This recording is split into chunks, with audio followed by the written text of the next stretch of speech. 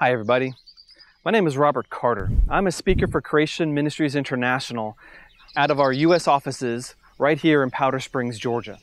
We've come out to this nature area because that is the topic of today's talk. Earth. This is Earth, folks. What is this? How is it made? What is the nature of reality?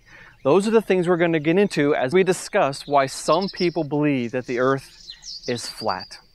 I recently gave a talk on the subject at our Creation Super Conference. We liked that so much we wanted to share it with you. There's about 600 people there. But before we get into it, I want to explain to you what the audience was seeing when they came into the room.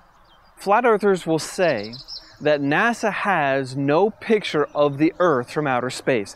That is completely untrue. We humans, we have sent a satellite into outer space, and we got it between the sun and the Earth at a place called the Lagrange point. It's a point where the gravity from the sun and the Earth are balanced. And so just with a little bit of finagling of little teeny rocket engines, you can keep a satellite right in one place. And it has a camera, and that camera is pointing directly at the Earth. The camera is between the Earth and the sun. And every hour, it takes a high-def image of the Earth and sends it back to us. You can see clouds moving, you can see the Earth turning, and the coolest thing about the video is that the moon photobombed the Discover satellite. So you might be wondering, why does CMI care about the flat Earth or not? Well, this is a really big deal. This is a really important topic. It's influencing a lot of people. It influences the way we think about the nature of reality, about the nature of God, about how we do science. And since we are a science organization, we like to talk about science, this is a really fascinating idea. It has captured a lot of people's attention. In fact, it has trapped a lot of people in a specific way of thinking that is wrong.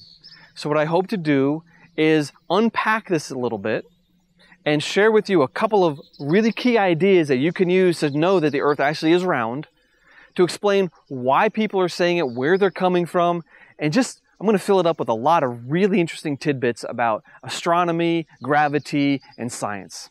We hope you enjoy it. How do we know what we know? How do you know?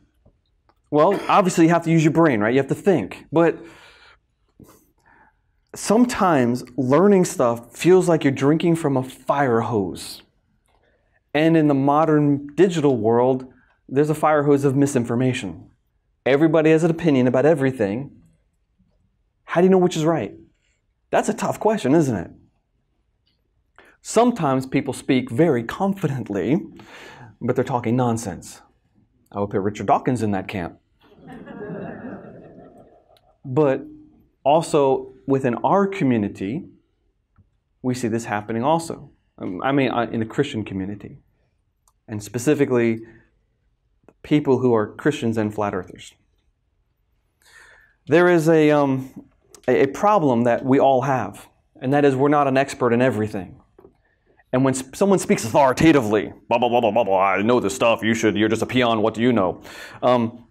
We don't often have enough knowledge to refute what that person's saying. And that makes life difficult. Politics, religion, science, that's really hard stuff.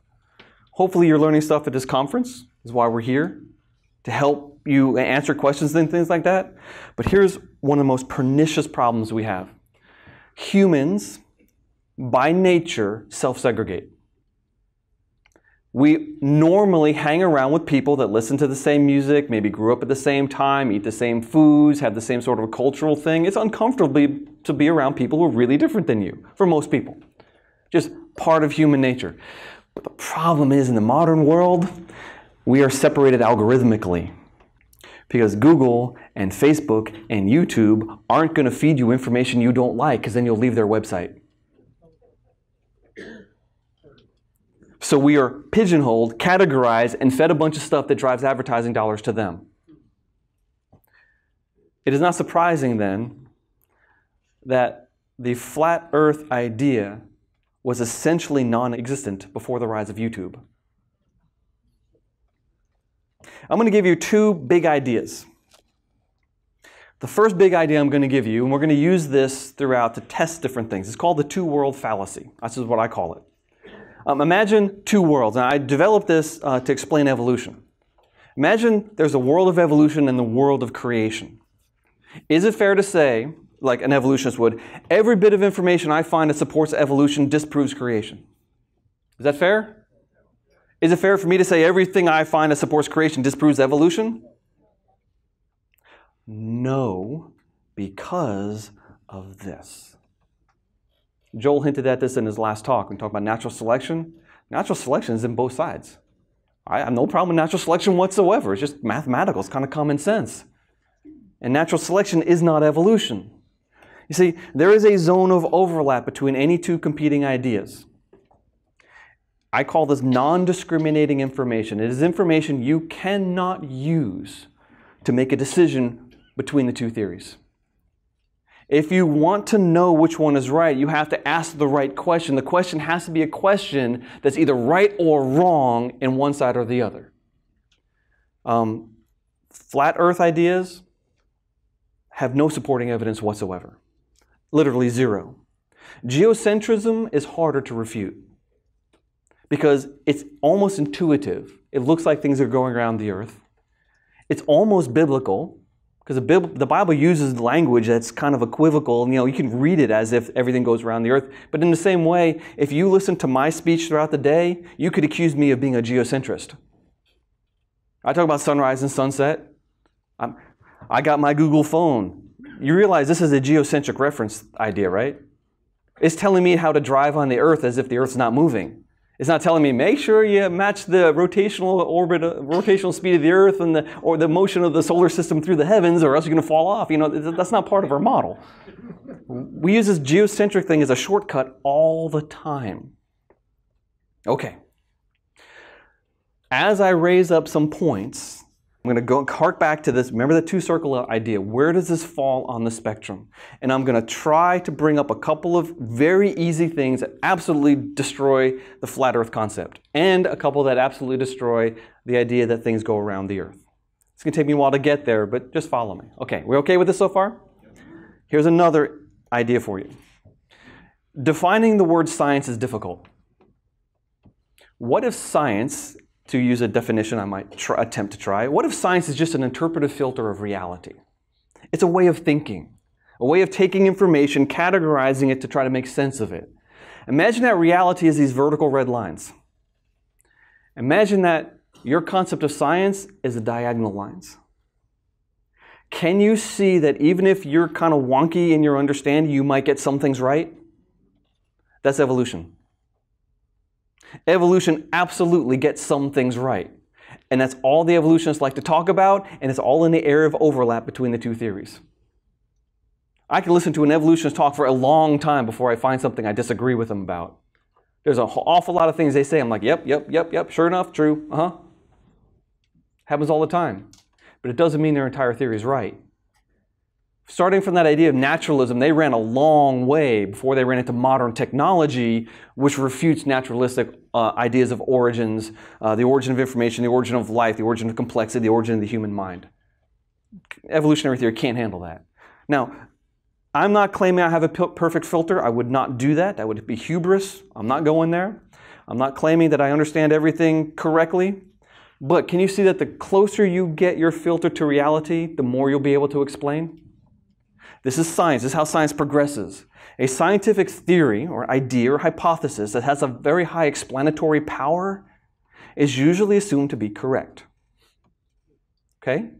The reason why modern science has rejected geocentrism is because after centuries of work, it fell apart.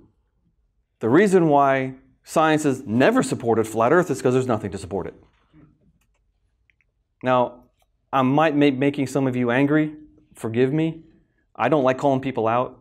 I'm going to have to, in a couple of slides from now, I'm going to say something maybe a little more harsh than I normally do. But it's for a reason. You'll see. There's a risk that any teacher runs. This verse troubles me greatly. Sometimes keeps me awake at night. James 3:1. Not many of you should become teachers, my brothers, for you know that we who teach will be judged with greater strictness. There is a danger to being a troll, a danger of judgment. I am actually doing this with a tremendous amount of trepidation. I've been worried about this talk for a long time. Not that I don't know my stuff, not that I haven't studied a lot, but if I'm claiming other people are trolls, I had better make sure that I'm being really careful with my words and really accurately saying this is what the person teaches and believes. I do not see any accuracy coming at me from the flat earth community.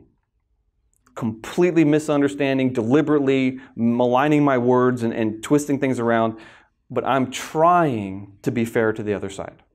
Okay? There is some homework that anyone has to do before they engage in this topic. I've spent too much time on this, more than I should have. Jonathan Sarfati and I have done several very important and very long articles, very detailed, with lots and lots and lots of information. I cannot possibly regurgitate all this. It's there for you. In fact, I'm going to skip over some really important parts of this idea because there's some of the things I want to talk about, but it's all in these articles. Why the universe does not revolve around the earth. That was our first one we wrote together. That was like 32 pages on Word, and then we added more to it later. Second one, refuting absolute geocentrism. We waited till we got responses back, and then we addressed those specifically. Another one, and this is surprising because all of a sudden, it was like 2 or 3 summers ago, don't remember exactly, we had a whole bunch of CMI speakers all at the same time say, you know, I just ran into a flat earther. We had never heard of this. I mean, we kind of heard about it because we know that the secularists manufactured this flat earth myth that never existed. Columbus, the people in Columbus's day, nobody believed the earth was flat. It's an urban myth invented to try to discredit Christianity. Go to creation.com, you can look that up for yourself. I don't have time to deal with it here. But all these flat earthers started popping up, and people are like, yeah, this person asked me at a church, and they're like challenging me. What on earth is this? And so when enough of that happened, we realized there was a trend going on. So we wrote an article called A Flat Earth and Other Nonsense. And then I wrote an article that I actually used my children to help with an experiment, a direct test of the flat earth. Now, another article I want to highly suggest is called How to Think, Not What to Think. That two-circle illustration I just showed you, that was first presented in that article. I think that's a very powerful test of any idea. Does it really cut the mustard? Does it really split the difference? Is it a valid question? Those are hard to come up with. There's 3 types of scientific experiments. Type 1, type 2, type 3. Sometimes people say type A, B, C. But type 1 is an experiment where it actually separates 2 theories.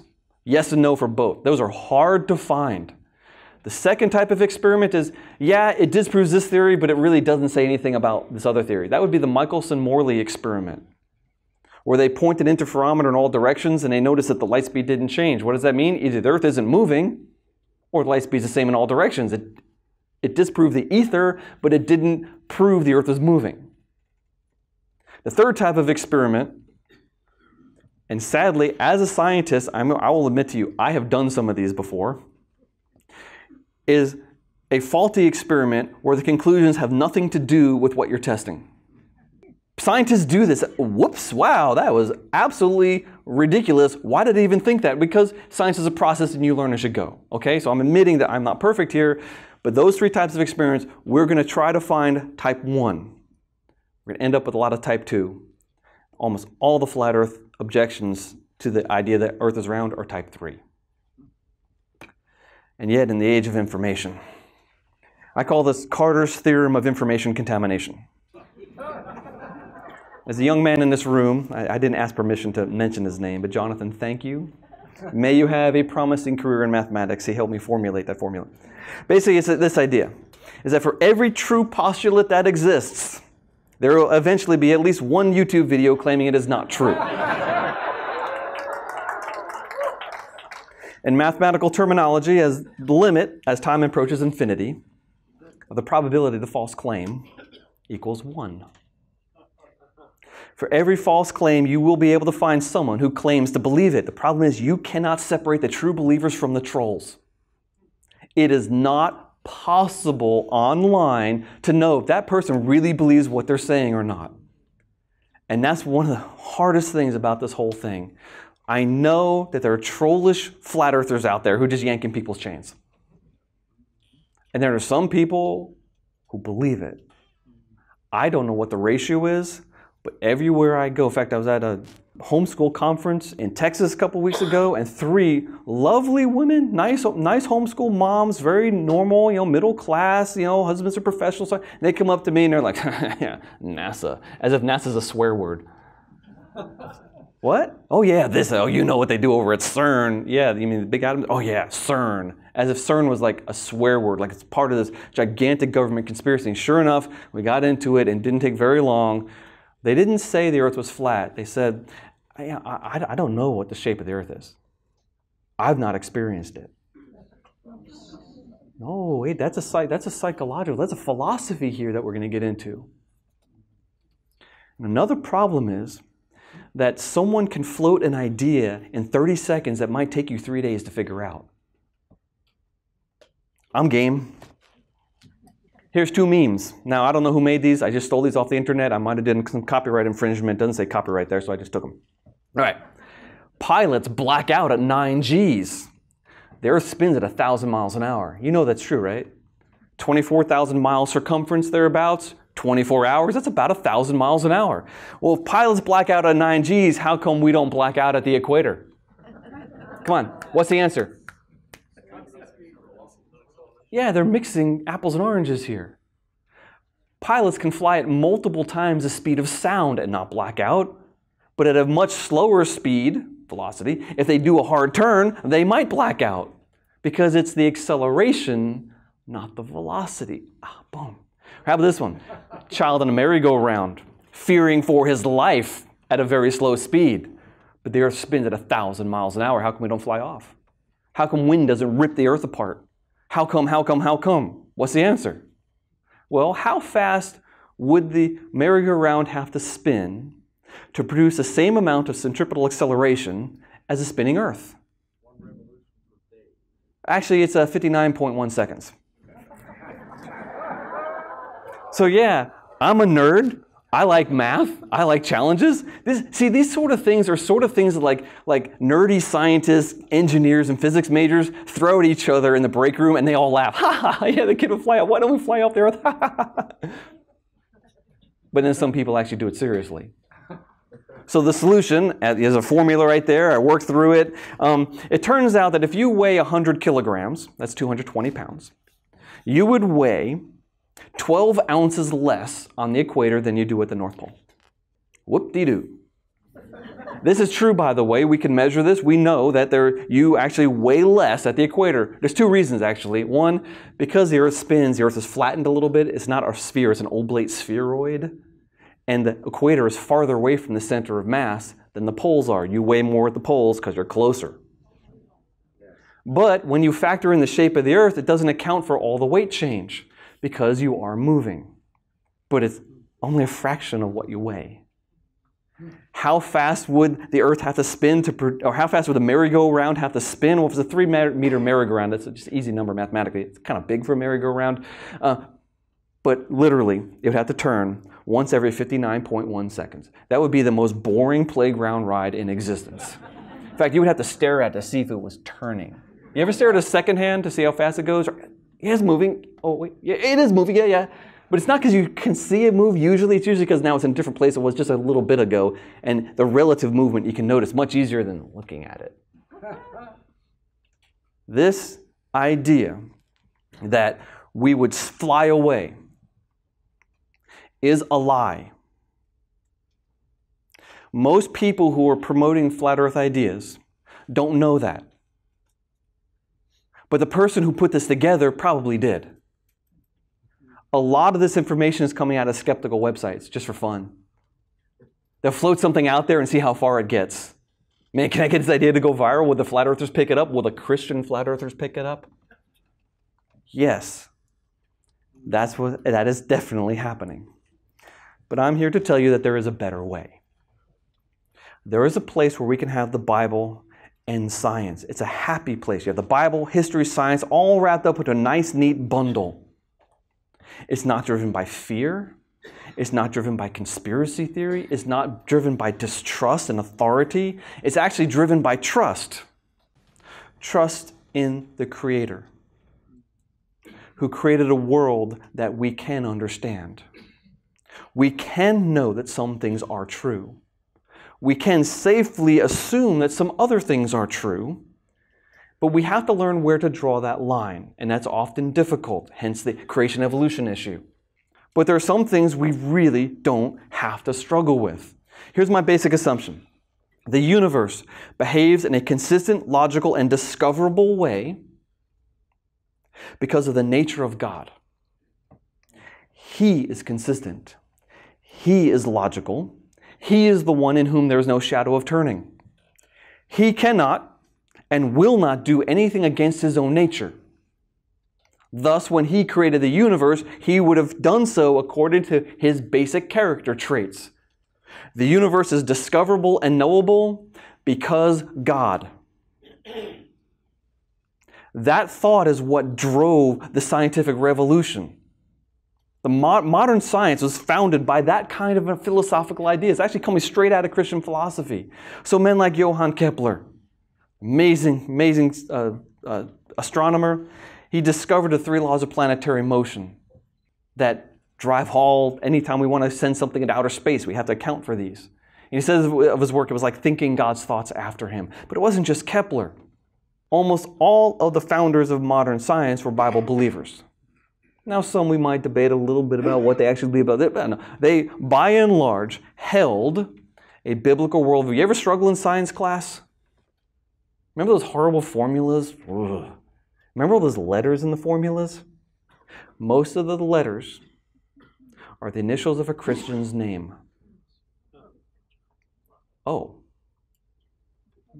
that's a cool thought. Yet I had a flat earther on Facebook. I spent a lot of time on Facebook discussing these things. This person said, I believe the father of lies could have reverse engineered his model so all the math works. Is that true? Can Satan build something so sophisticated it would actually explain the way things work? Or how about this? Who gave us the ability to think, God or Satan? God did. Who put in us a desire to explore the world, God or Satan? God did. It's part of the dominion mandate. Go look that up on creation.com. Who created this world? Oh. Can Satan deceive people into thinking a completely untrue thing about an obvious reality? Yeah, which is why the Hindus teach the earth is flat.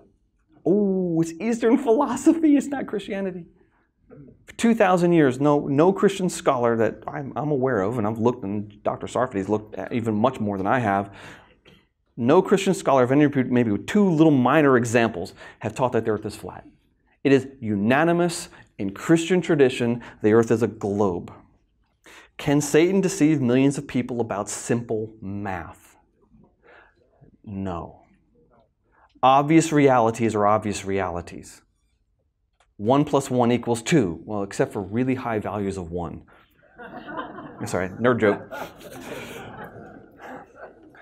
The flat earth idea is driven by zeititic astronomy. It's this idea. I perceive something to be true, therefore it must be true. That's close to being real. That's close, but it's not right. Because what if you and I perceive something different? Let me introduce you to what I call the idiocentric model. Now, ideo is the Greek word for pertaining to self. It's not idiot, it's not stupid model. It's the pertaining to self model. Ready? The universe, I know what the universe revolves around. That spot right there. And you can't prove me wrong. Watch, I can make the universe spin. Did you feel it?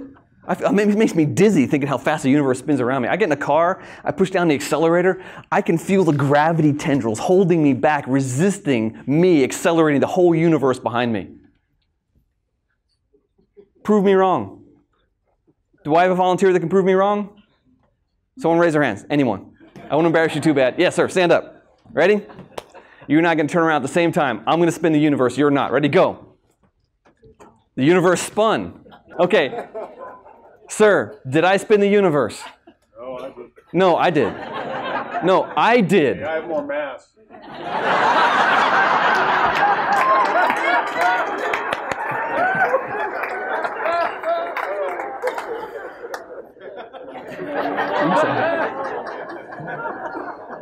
What do we do when two different ideas are sitting there and they conflict? How do we rationalize this? Is one right and one is wrong? Not in this case, we're both wrong. But I don't know that. I think the universe spins around me. That's scientific astronomy. We are too small to be able to measure single-handedly the size of the Earth. You either have to take two measurements at two different times or two different measurements at two different places. That might help if you have another person that you trust to go someplace else to take a measurement with you. The question is too big for a 5.5 to 6 foot tall human. We need something more. We need to be able to add information from various observers together. This is why it took them centuries to figure out that the sun does not go around the Earth. It was not easy. Here's a basic flat Earth model. They believe in different things. This is not the old sun goes underneath the Earth and gets hauled and pops up again. No. Because everybody knows that the sun has to rotate above the Earth like this. They say it's about 3,000 miles up. Now, I can apply math to that. Oh, yeah. And they say it's about 25,000 miles in diameter. Notice we're talking miles. Miles. We're scientists. We're talking kilometers. But okay, miles. We'll go with miles here. 3,000 miles up, 25,000 miles in diameter. I don't care what the numbers are. Give me any numbers you like. I will apply a little bit of trigonometry, and I will tell you where the sun is supposed to be at any time of day. And I know the sun never sets, because at sunrise, the sun should be 19 degrees above the horizon. And at midnight, it should be about that far above the horizon, and it's close enough for me to see. But the solution to this is the sun is not a round ball, it's a spotlight. So you can't see it from the side. It's funny that, someone handed me this flat Earth model, and for the life of me, I can't figure out how to put it together. Throwaway joke.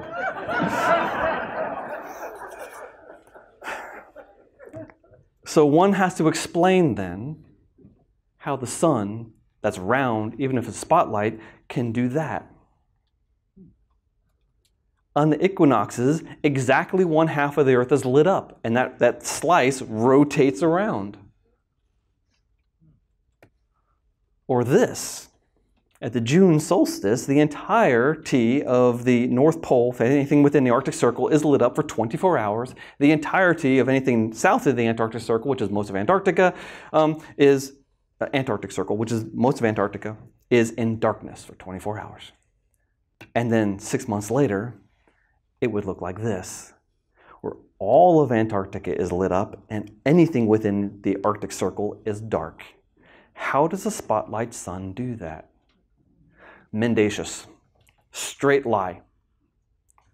Very popular flat Earth YouTuber. They have a model of the flat Earth, and they take a glass dome, half a sphere, put it on top of the Earth, and shine a flashlight onto it, and it makes all sorts of weird patterns. Look at that, see that? The sun can make these shapes. Why is that wrong? No, because in the flat Earth idea, their sun is inside the glass dome, not outside. Eratosthenes, one of my scientific heroes. This is, he died in 194 BC. He was the head librarian at the Library of Alexandria. He calculated the circumference of the Earth very accurately.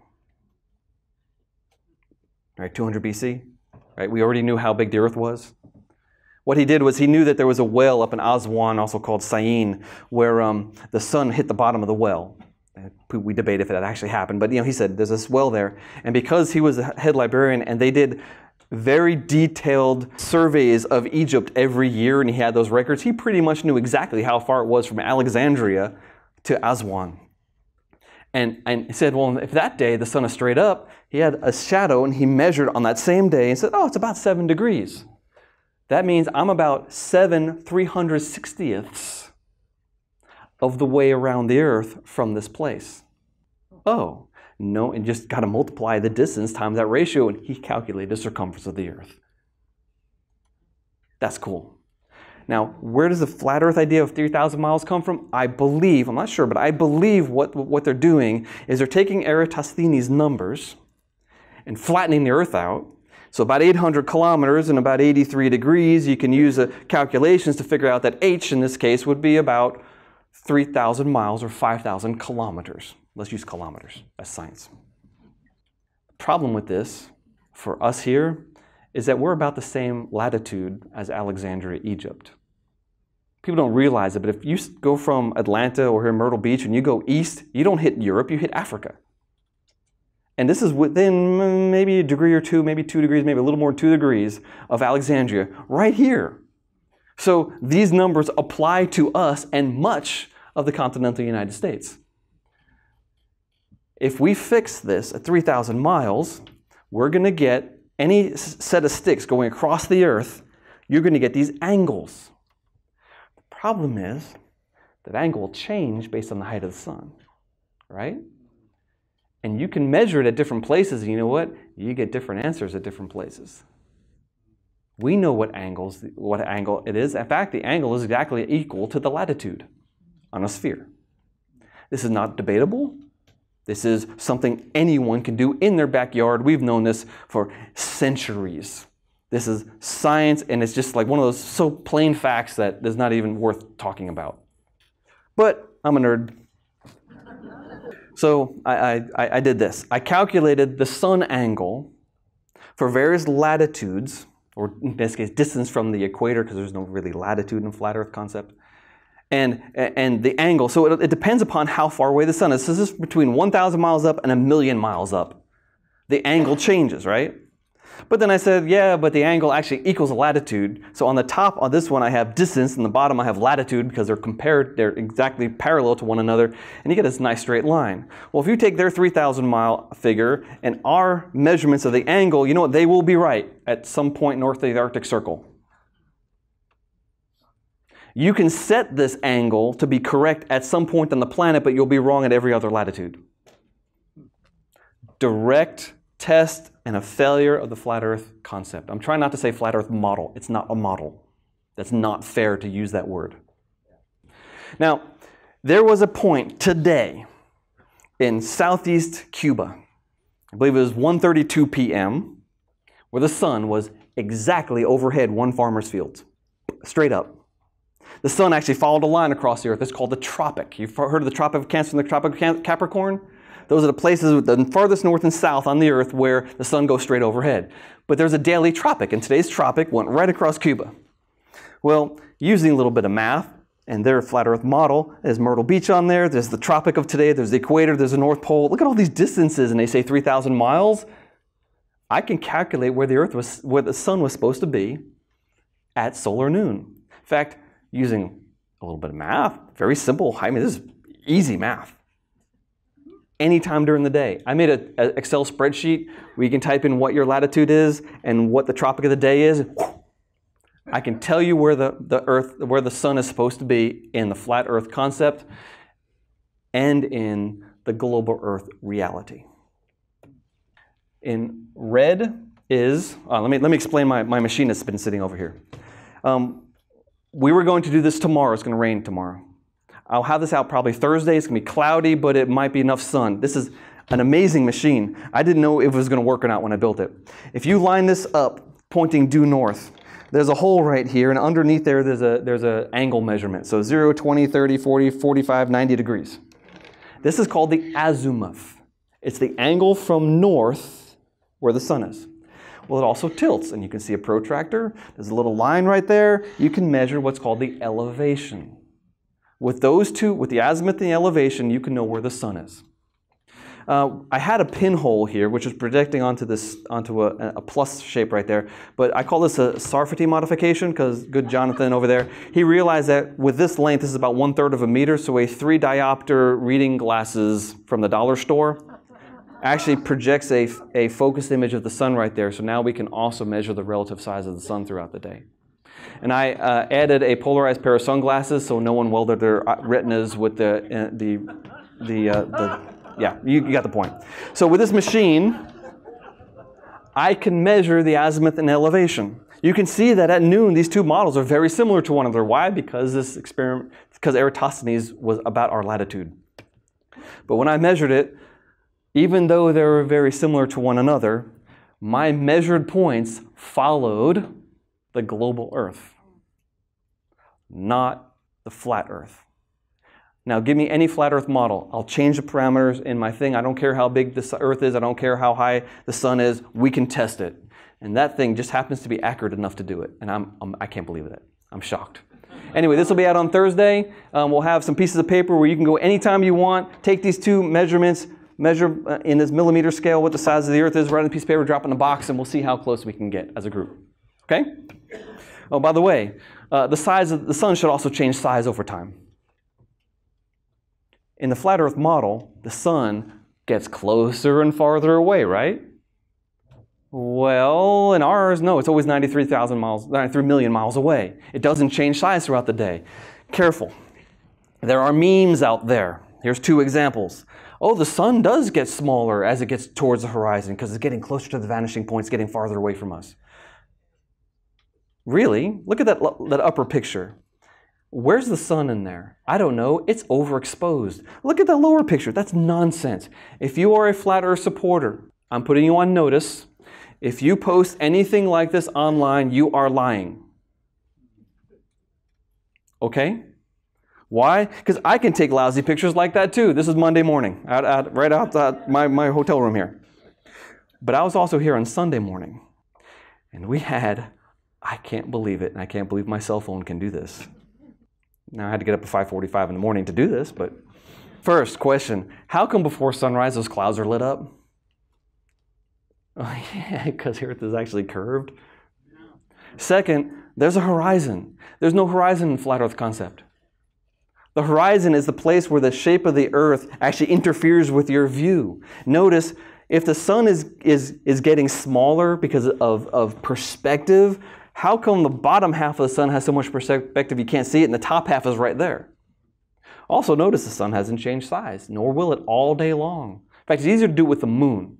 Sun is harder because digital cameras get overexposed. Man, I can't believe this. Awesome. This is a direct refutation of the flat Earth idea. You'll see a lot of flat Earth supporters saying the horizon is flat, the horizon is flat, the horizon is flat. See that? Earth isn't curved. Well, of course the horizon is flat. Duh. You know why the horizon is flat? Because the horizon is a tangential slice of a sphere. Stand anywhere on Earth where you can see the horizon, point at the horizon, turn in a circle. Oh, it's flat.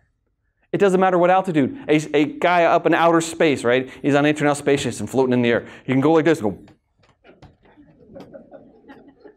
It will be flat. Always. Now, does it curve? Yes, it does. Dave, how high did you say you flew? About 50,000 feet. All right. Air Force pilot, 50,000 feet. That's twice as high as a commercial airliner, thereabouts. That's way high. He said he could see the curve. But it doesn't curve as much as you think because they put into our mind it should curve, right? It's round. It curves this way. Oh, so when you look at that perspective, it separates from the horizontal line much less than you actually think because they put this false idea into our head. All right, there's no horizon in flat Earth. Obviously, this is not flat. The Bible talks about sunrise and sunset. From the rising of the sun to its setting, the name of the Lord is to be praised. That word is the same word they would use for like get up out of bed. It's to rise up. It doesn't rise in a flat Earth. It has to come around. It only rises really when it gets overhead. No, we have this thing called the ecliptic. This is the path that the sun follows. This thing can measure that. In fact, oh man, 2 nights ago, it was amazing. Right at sunset, Mercury, the moon, Venus, Jupiter, Saturn, and Mars.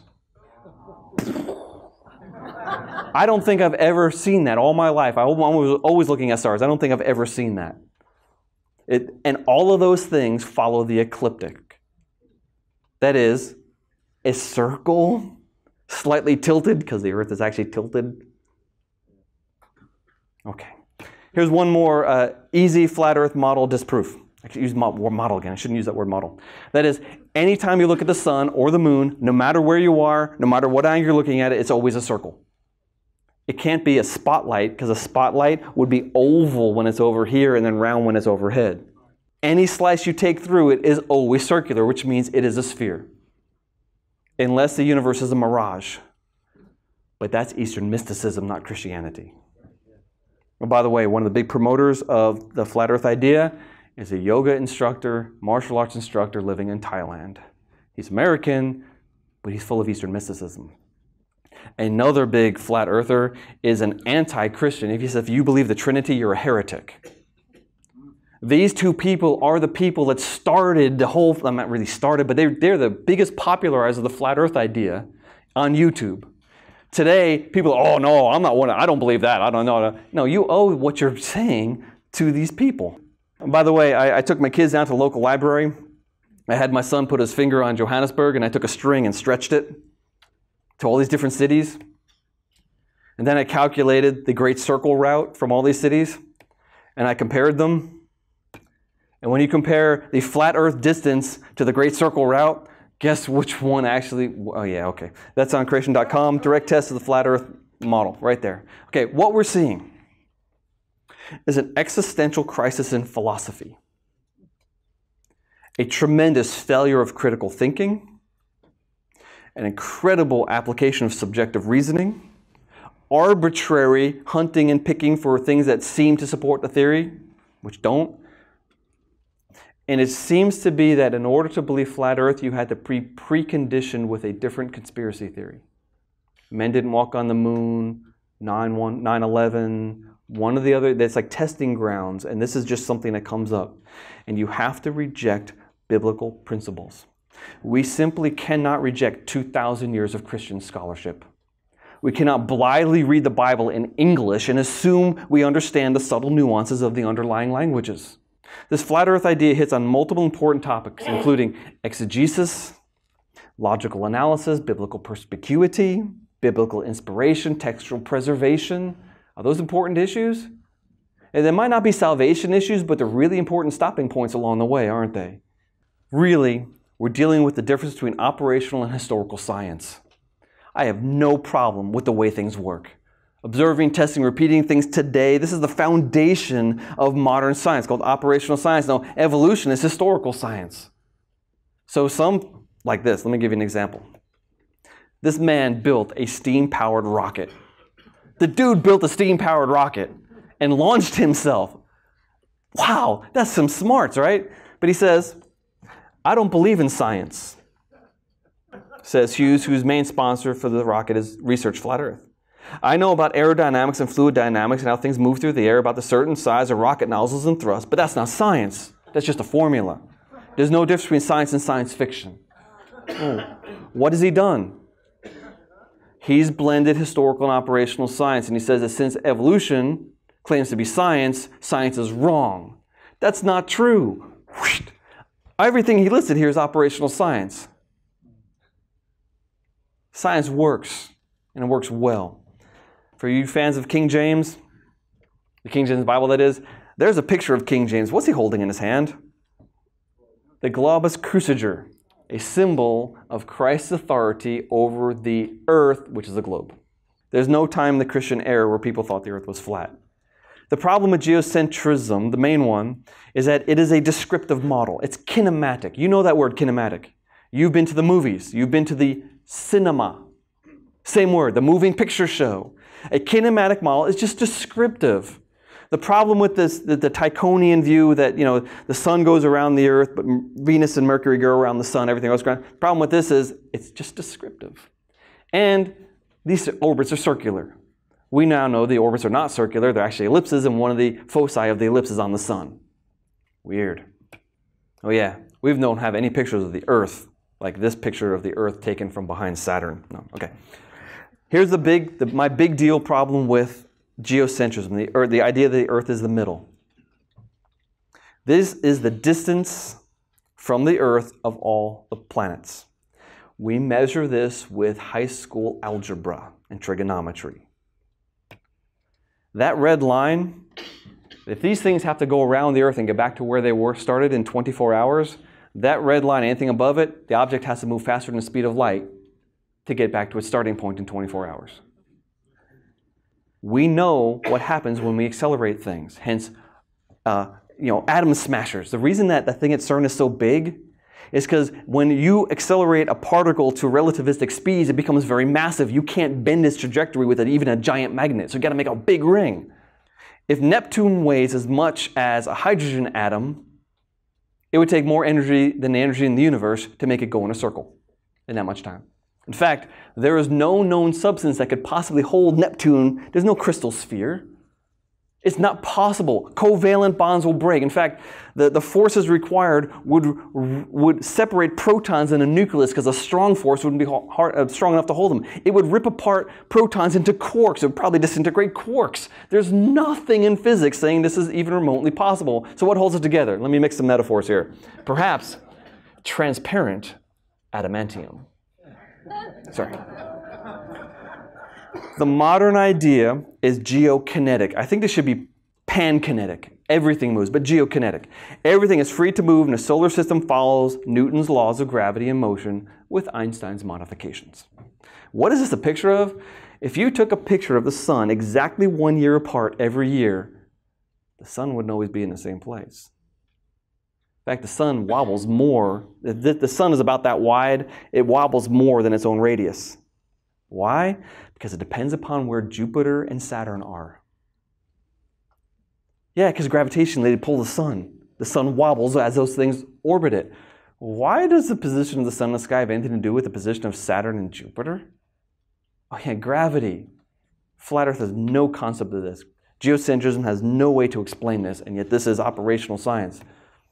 I'm going to claim that Newton's 3 laws of motion and Einstein's modifications give us the best predictive engine in history. A simple idea, all things are attracted to all other things. And a simple formula, that the force of gravity depends upon the two masses divided by how far apart they are. There's a couple squares in there, but so what? It's easy math, right? So check this out. There's the sun in the bottom left corner. We've known about Jupiter for a long time. We've known about Saturn for a long time. Now, as these astronomers are plotting the positions of these planets, they said, wait a minute, they're not in the right place. According to gravity theory, they should actually, but no, there's something wrong. And they use that to discover Uranus. They use the gravitational anomalies of two seen planets to discover an invisible planet. And when Uranus had gone less than 3/4 of the way around, they said, after we account for Saturn and Jupiter, Uranus has got a wow. Oh. So scientists wrote the Berlin Observatory. They said, hey, point your telescope right there. And Neptune was discovered that very night.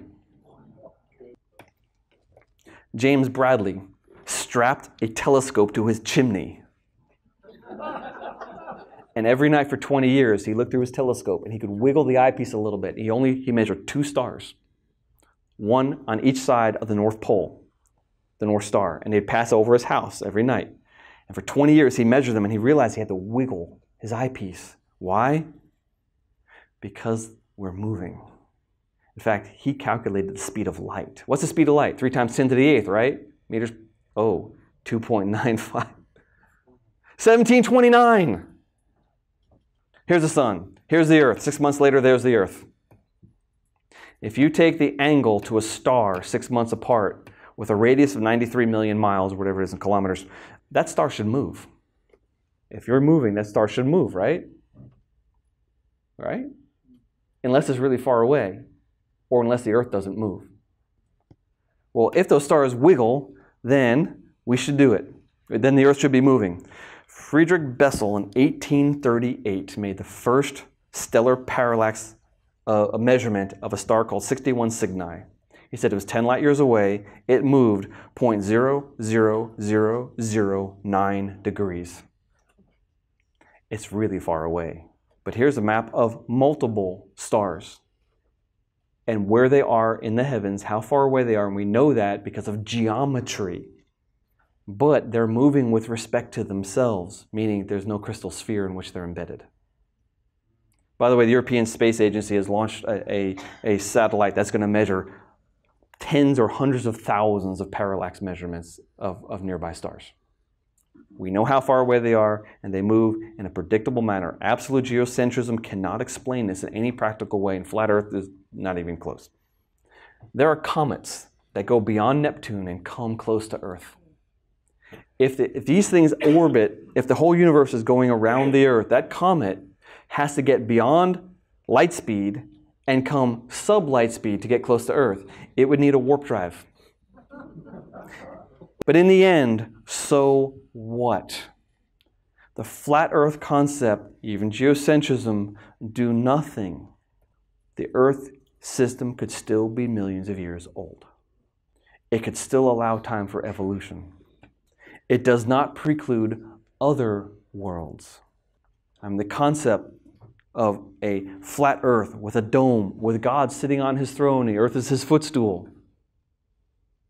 Maybe his name is Elohim. Maybe he goes, hey, God Joshua next door, hey, look at my world. I'm covered 70% in water. Oh yeah, well I got deserts in my world. And Joe over here says, oh no, I've got a whole bunch of purple people in my world. Why not? The Earth is a tiny little place in the flat Earth model. A little petty God. Almost like a Mormon God. A Mormon God who is not in control of the universe, who's trapped in the universe, who's only the God of a little planet. But you might become a God with your own planet later, your own little petty God. No, our God created this universe. He's outside the universe. The universe exists because of him. He is all-powerful and all-sufficient, and he didn't create this tiny little 25,000-mile diameter dome. That is not a biblical thought. By the way, I skipped over the 200 verses that supposedly prove the flat Earth. Go to our flat Earth article. Jonathan actually read through all of them, and then we categorize them into which logical fallacy they're applying. Most of them have nothing to do with flat Earth. Some of them actually have nothing to do with anything, and some of them are just lying. You check it out yourself. I'll leave you with that. Now, how does one become a flat earther? One, cult-like brainwashing. You watch the flat Earth videos, and you know, the guys, they just talk like there's something just bursting out of them, and it's powerful. And they'll talk for 30 minutes before they say anything. I'm not kidding you. 30 minutes, 20 minutes, an hour maybe before they say anything you can actually get your brain around and test. But by that point, your brain is mush because no one can think that long. And almost all flat Earth videos are like 3 hours long. You get into this, you're going to go down the rabbit hole. I do not recommend it. Now, I'm not talking from on high, but I don't recommend you actually tangle with these people. Because everything they say will take you hours to answer. And down, down, down you go. There's too much lying misinformation. If you're tangling with a flat earther or someone like that, understand they think they're special. They think God has revealed something to them that you don't have. And incautious exploration has trapped many people. Teenagers, young people, people without any formal scientific training. Not that formal scientific training means anything, but we do learn how to think. If you know someone in this position, love them. Don't necessarily engage them. That will just antagonize them. Love them, support them, give them some thought bombs every once in a while. Show them that you are stable and rational. I have not yet seen someone come out of this because it is in fact a cult. Now there's no primary leader and they're not stealing everybody's money. And there's not necessarily any sexual deviancy. Put those parts of cults aside. And they have the same strategy as misinformation. You have to spend so much time learning this stuff, you kind of forget the rest of the world. Check out Spacecraft Earth. Pioneer in the space industry. Fantastic book. Check out Spike's 3 DVDs. Look at Alien Intrusion. Look at Starlight Time and the New Physics. Check out Light Years No Problem. Check out the Stargazer's Guide to the Night Sky. I read this at a homeschool conference. This is my kind of astronomy. Cool stuff. And you might look at our amazing created solar system. Thank you.